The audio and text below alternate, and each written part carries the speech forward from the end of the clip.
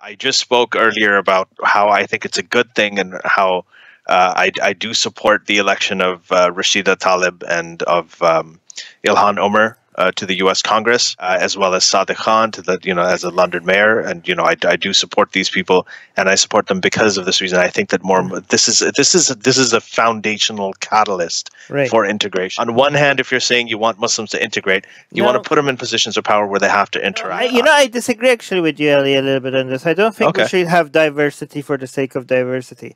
This is not for the. No, that's not what I'm saying. That's not what I'm saying.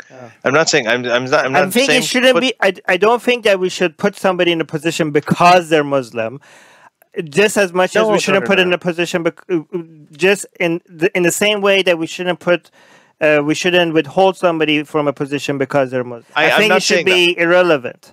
No, I'm not saying that. I'm saying that they should be elected on their merit, right? But we shouldn't hold back just because they're Muslim. That should obviously not be the case for anybody of any religion. But you're against hold back. But you're against saying hey, this person is this color or this or that gender. Of course. No. So let's put them there just because there's not that enough of this gender or this race over there. Yeah, not at all. But I'm saying if there's a legitimate candidate who has a lot of support based on their merits and their policies, then we should support them. We should support people like that because that's the one way to get people to think about people outside of their own communities, right? It's especially for Muslims. Many sort of prominent Muslim figures they represent their community and they represent. But you just contradicted yourself, I think. I don't know.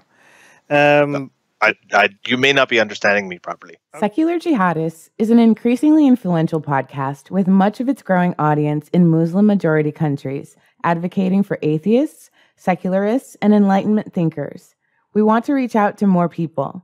If we reach 500 patrons, we will be able to translate our shows into Arabic, Urdu, Persian, Bengali, Malay, Turkish, and other languages in these countries. Help us get there at patreon.com/SJME.